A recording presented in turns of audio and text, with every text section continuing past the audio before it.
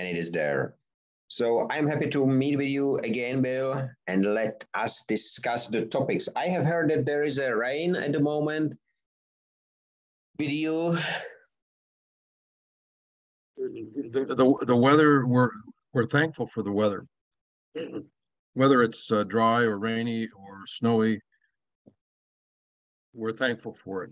Many places in the world do not have enough rain. The rivers are shrinking.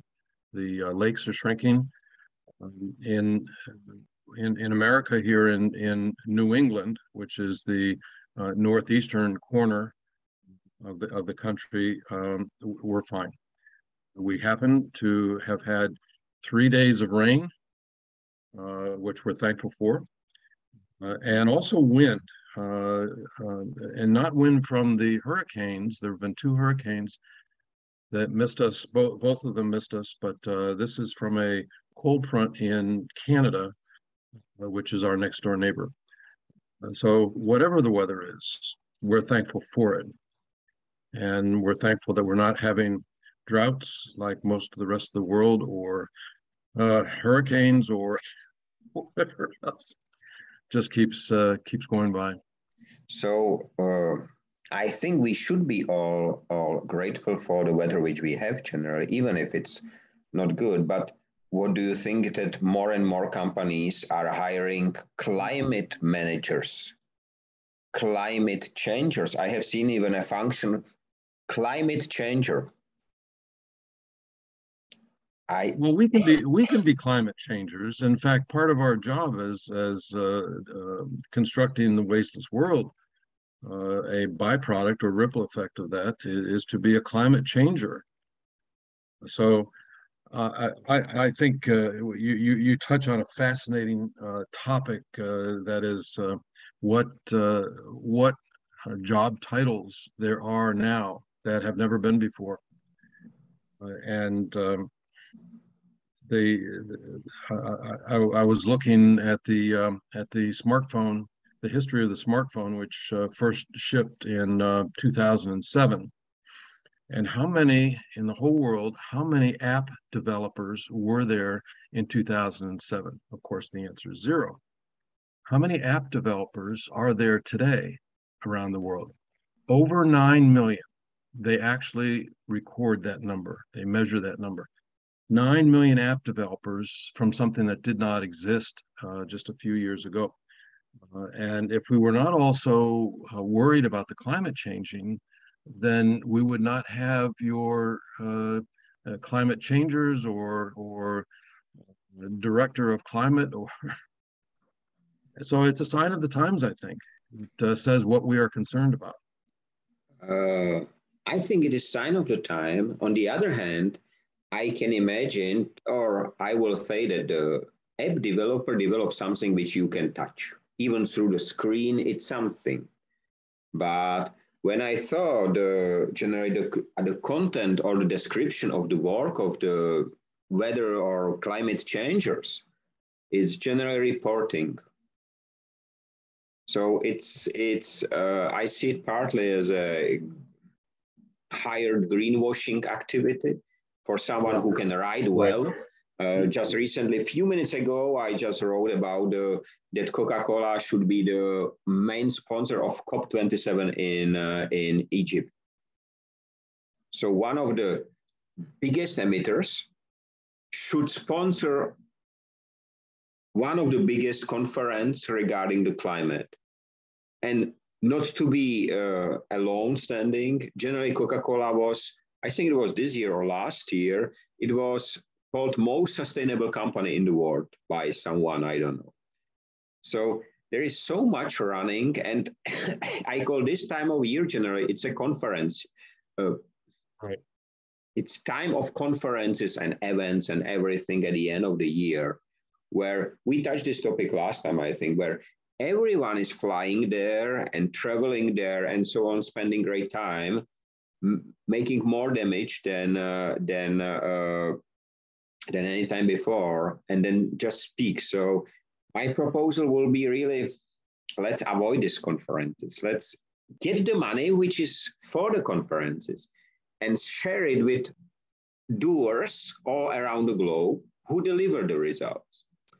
That will be quite interesting change, but nobody would like to listen.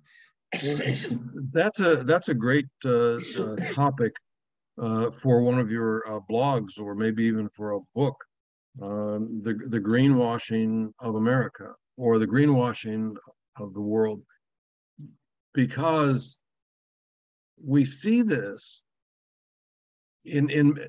with all. For example, I see this with the autonomous vehicles or the driverless cars, and the petroleum companies will lose a great deal of money when all these cars are electric or hydrogen or whatever they end up being. They're not going to be petroleum.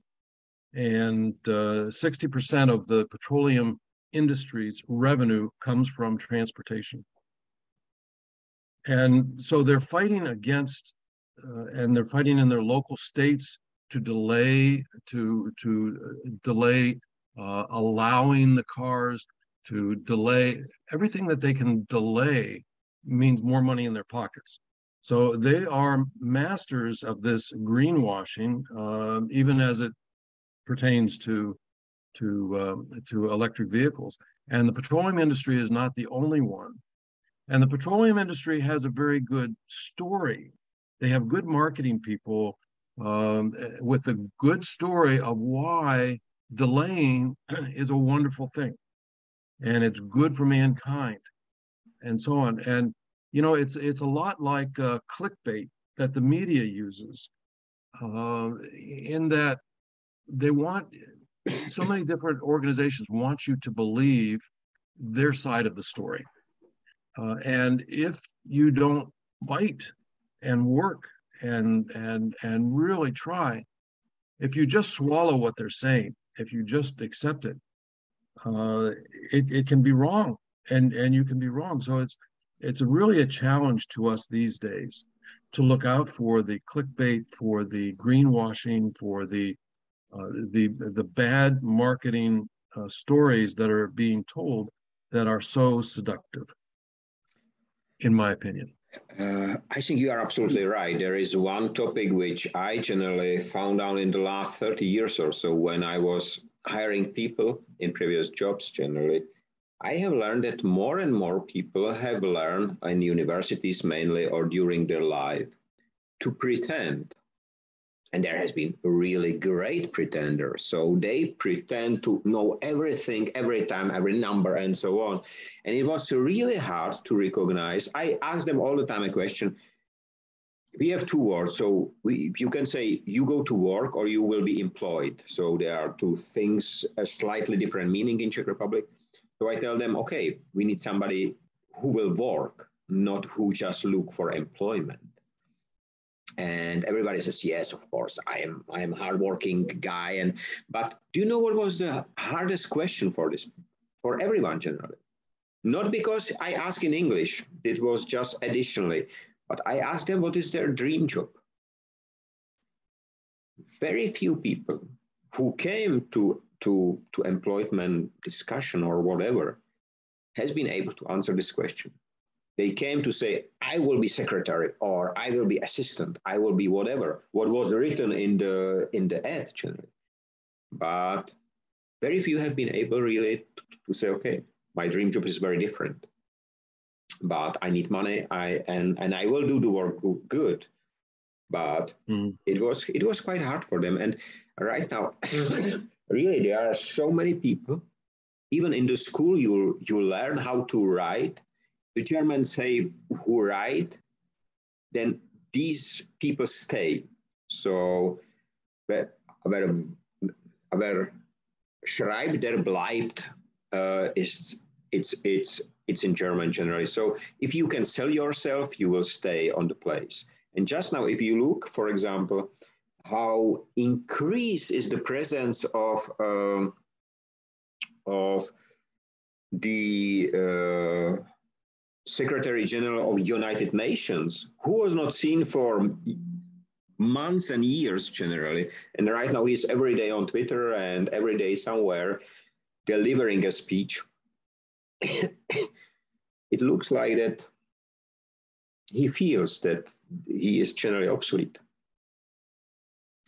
Or perhaps he has hired a social media expert to raise his visibility.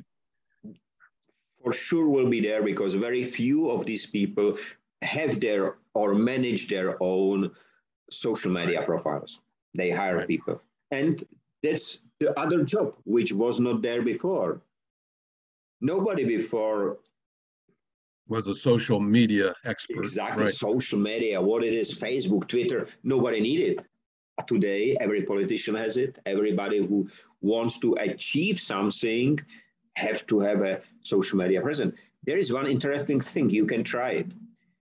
Recently, a few days ago, LinkedIn opened a new feature, even for a free account. You can look how many people you reached with your posts in last 7, 14, 90, and 1 year days. It's very interesting. Before it was closed for us with free account, it was open only for the other people. I can send you how to generally, but it's quite interesting because I make myself, I'm heavy contributor myself. I cannot imagine that somebody else does my posts because they are here. Right. To explain it to someone, I cannot imagine, but interesting, in 1 year, I am at 3.6 million people. So, Michael, what does that measure? Does that measure the number of eyeballs that saw it? They just scrolled through it and they saw it, or they liked it, or they... For sure not likes, for sure not comments. So I will say people who saw the post. So this is the number which is indicated with every post. 200 people have seen it. So, but I don't know whether they have to read it or so. I'm not aware of the details. Right. But it surprised me. So that's I'd like to see that if you would be so kind. Yeah, I will send you a few screenshots. It's quite easy to reach. So yeah. So you mentioned a minute ago social media experts being a new occupation. And we were talking about the metaverse. Every once in a while, you and I talk about the metaverse. And I was reading through the list of the hundreds, literally hundreds of new jobs that are associated with the metaverse. And I understand the metaverse about this much.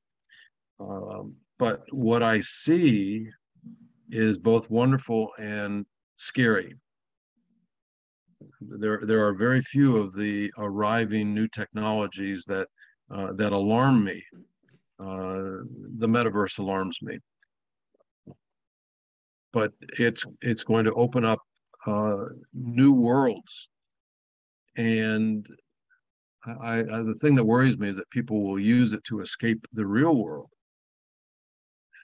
like an addiction, like alcohol or drugs or something like that, and will lose the ability to function in the real world, whatever the real world means. I'm not sure what the real world, I'm not sure what that means. Does that mean in Connecticut, where I live, or does that mean in the social stratus that I do most of my work in? Or I don't know what it means, the real world. I think there are a million real worlds, and we walk between several of them, and some we never get to. But now if you add the metaverse on top of that. So anyhow, we shall see. For me, the real world, I call the physical world. It's a physical. So it does not matter whether I am sitting in here or you are there or whether we are on a social. You can touch it. The meta is virtual world. For me, you cannot touch it. Even if you have the gloves and so on, it's not the real touch. Right. What is interesting, Industry 5.0 started with an article called Industry 5.0 from Virtual to Physical. Very opposite direction that all the others go. Interesting. It was on December 1st, 2015. At that time already, the people spoke about everything should be digital, virtual, we will be happy, and so on. It was before war, before COVID. But already at the time, we ended our last discussion with swimming against the stream. Because of this swimming against the stream, was this article so interesting for the people? Because it was completely different. The issue is right now that the number and the volume of impacts, speaking about the virtual and so on, so as the number of the experts about these new words or new technologies is so fastly increasing that I have read some article that generally many of the articles and many of the research are not done by people anymore. They are artificial intelligence and robots. And I saw it. So when I'm 3 times a day, I'm checking for Industry 5.0 updates. And many times, one article is just projected in many servers. And what is interesting, the name of the author is changed. And if you try to track the author, that it does not exist. At least I cannot track him with my tools, which are standardly available. But quite interesting, just yesterday, day before yesterday, with one of my controls, came to me Volkswagen. And I said, okay, so I contacted Volkswagen many times, never get a reply. I was in Skoda, which is part of the Volkswagen. I make some lessons there, but I never was at Volkswagen directly. And the crazy part, they publish, I can send it to you. They publish for German investors, it is in English, together with HSBC Bank, new report, and I think it's 94 pages or something like that. And on page 40, they indicate that they direct to Industry 5.0. So even in this long report, Google can search the term, find it. It was a PDF generally.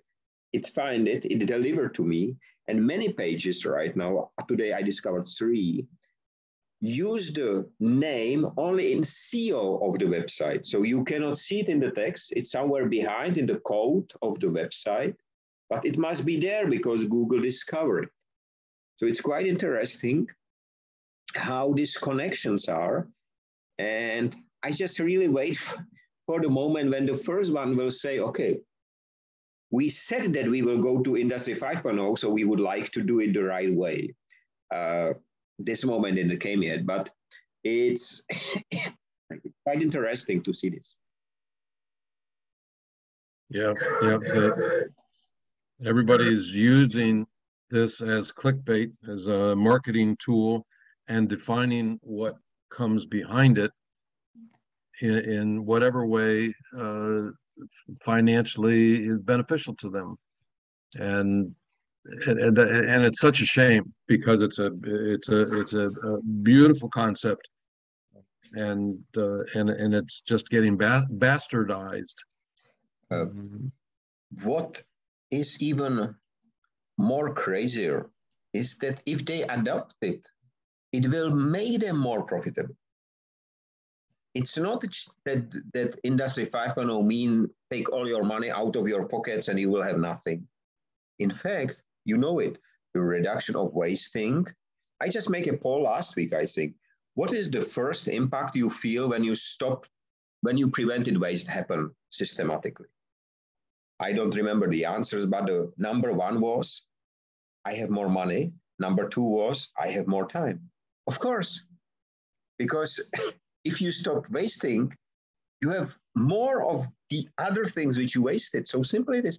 And I think the issue is that Volkswagen report wrote somebody who is in financial department or marketing department or whoever, but he is in a silo and he does not speak with the people in a production department. He does not speak with the bosses and so on. And the same in the bank. So they have people to write these papers.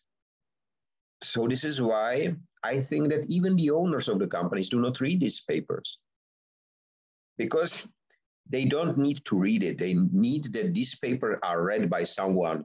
So this is why the click bites and everything is written there in a way. But I think this makes the true development really slow. Right. It slows it down. Because of all these silos, which we can imagine as steps which are there. And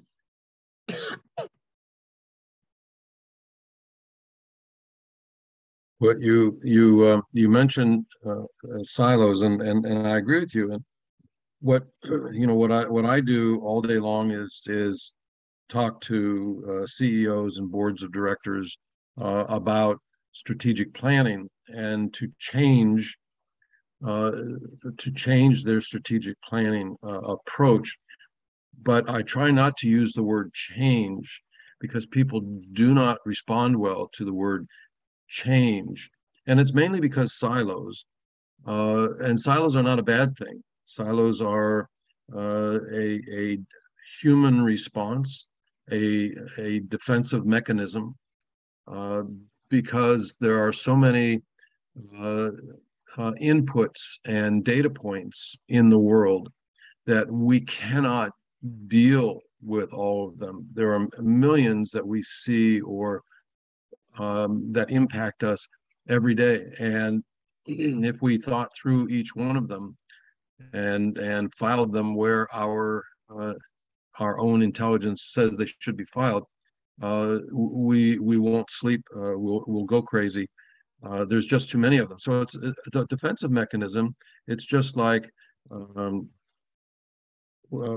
stereotypes, which everybody uses that word as if it's a bad word. It's not a bad word. It's a good word because it's a defensive mechanism. And if we did not have stereotypes and prejudices, prejudice is not a bad word. Prejudice is a good word. It teaches us not to repeat the mistakes we've made in the past. But it's as with everything, there's a good reason for it, and there's also a dangerous reason for it. So a silo is protection, and it's my job with my clients to help them to break down silos and to be more together with everybody else and to tolerate other opinions. But that's against human nature in a lot of ways. That's a trait that needs to be learned, because it's all just human nature that we protect ourselves and we protect our comfort and we protect our safety, and that's a human nature. So going forward, to help a client or a client's company to be to plan differently is really a culture change. And it's an unnatural culture change. People have to feel comfortable with it. And I don't use the word change, and I don't use the word culture change because it scares people. But what you're talking about with the wasteless world is not a culture change. It's a mindset change. And in fact, it can start small. And when you see how wonderful the results are, when you stop wasting, when I pick up trash on the beach, a plastic soda can, and I do that, and it makes the beach better, it makes me happier to be at the beach.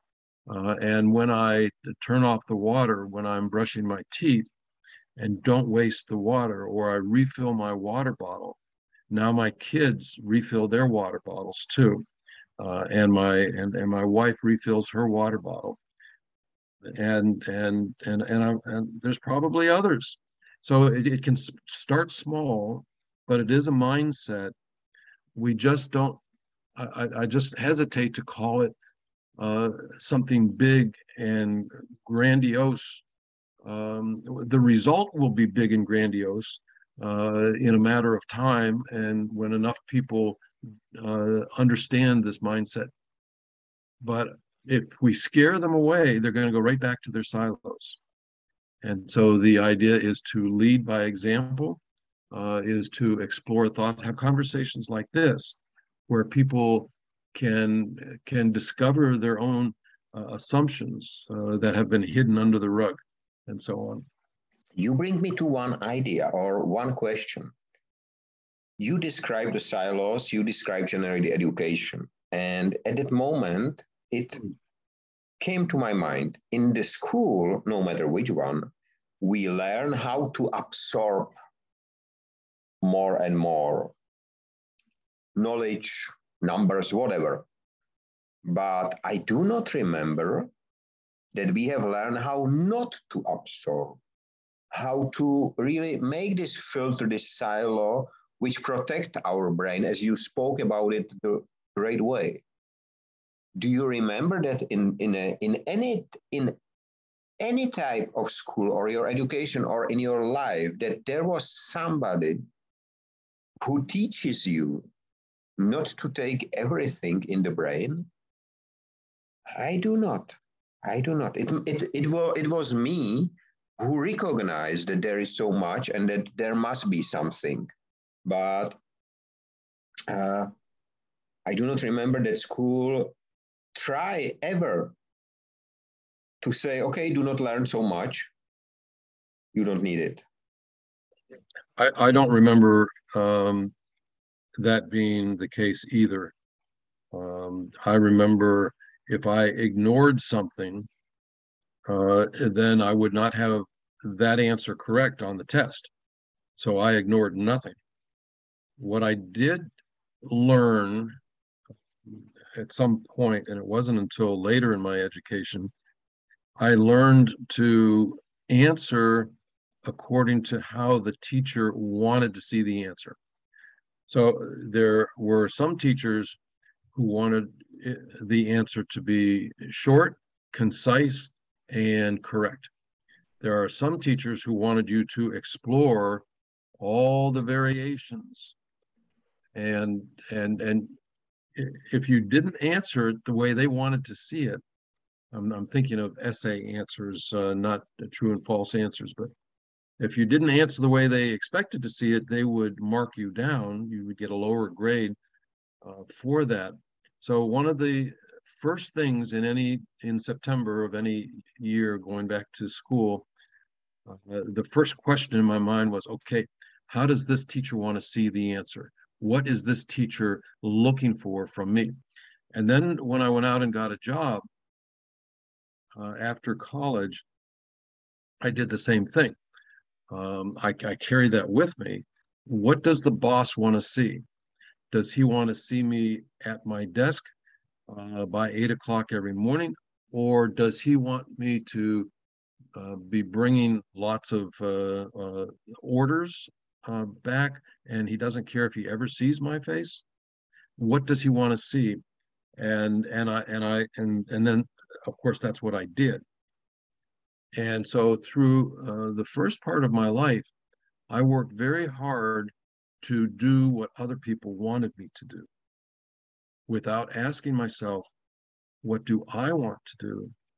Or what is good for the earth? Or I didn't ask those questions. And you ask, who was it that taught you? Where did you start to learn to ignore some things? And my answer to you is that I'm still learning. I'm learning which media channels to listen to and which just not to even bother going there. I'm learning. I'm still learning all these things as you and I talk about the wasteless world, and we're writing that book on our wasteless world, and I'm discovering so much more. I'm also discovering that the whitewashing and the good marketing and the clickbaits, that everybody who has to adopt this, everybody has to adopt this wasteless world concept, but they are incentivized by their own paycheck or their own income to stay in their silo and don't tip over the apple cart. Just do what you're told to do, and don't think of the alternatives, and don't think of the ripple effects. That's what most people in this life, I think, are responding to. And I think only people who get to be older. See, if you are a soldier and you die when you're 18 years old or 21 years old or something, it's probably a bad analogy, but you don't have the luxury of reaching a point in your life or a level of understanding in your life where you can ask yourself these questions. You do what you're told. And if your boss wants more than you, find a way to give them more. And so, and this is what I'm discovering now in my life is so many things happened in my life because I tried to please other people, and I tried to respond to the teachers and to the bosses and to whoever was in a position of power that I wanted to please. And I'm looking now at that's wrong for me. Maybe that's right for other people, but for me, I need to stay out of that silo people keep trying to put me in. I think you just reached the very beginning of our discussion with the metaverse. Because metaverse is one of those who say to you what to do. You don't need to think because the metaverse think for you. They will give you the meta beer, they will give you the meta friends, they will connect you. You know how LinkedIn is making suggestion to whom you should connect, to whom not. Generally, they learn from the habits, from the behavior, and this is there is one even big hidden evil that you know your boss, you know your teacher, you do not know who is behind metaverse. That's a huge point. That's a huge point, right? And I think that's I like that you call it generally that we have the freedom to choose, but it takes time. But on the other hand, I met young people who already know what to do and who reach the stage much more earlier than us, which is great. The question is whether they are missing the consistency of the approach usually because they would like to have it tomorrow and the next day something new and so on. So the consistency is missing. But it is quite interesting how we generally came back to the topic and how is the question, what will be the breaking point for everyone? So for me, you know the question, wasteless world, the image of this word is the connecting part. But is there anything where the people, I don't think so, they will say, okay, I don't need to eat because I will do something, because everybody needs eating, everybody needs to feed the family. So I'm not so sure if there is something which can be so strong that everybody will say, okay, right now I change. Everyone in the world, no matter how big, small, I don't know. I suspect that would be an individual breaking point, or that would be right. But when I look at examples like alcohol and drugs, even things like gambling, all the addictions, and generally the people who are in that addicted to those do stop eating properly and sleeping properly and doing the things that need to be done, taking care of the family and so on. Generally, they do stop that, and people do die from malnutrition because they drank too much or they whatever the addiction is. And so that's what I'm concerned about with the metaverse, is that it's so attractive and there's no pain in the metaverse.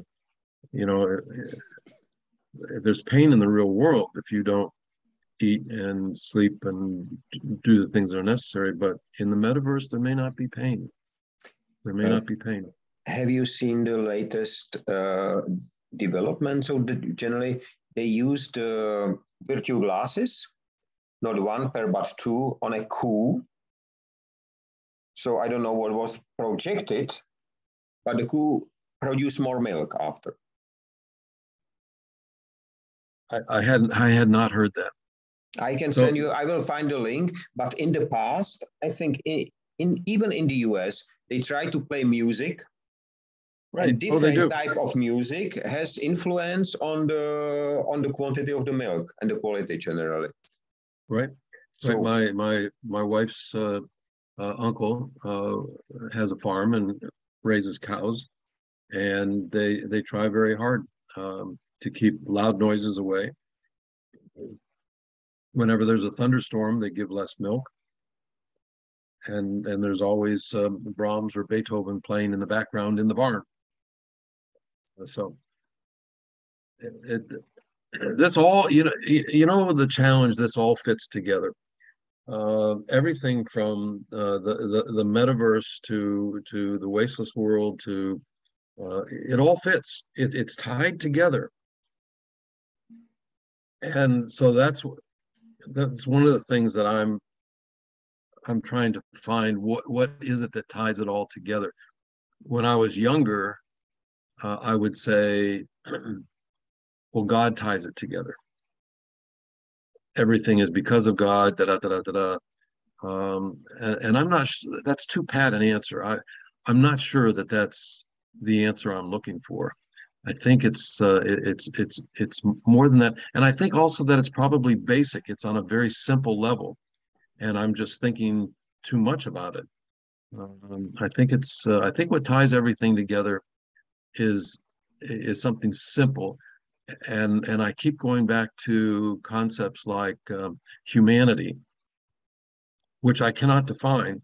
If you look that up, it's circular definitions. They use the word human a lot in all the definitions of humanity is human, and yet there's some very big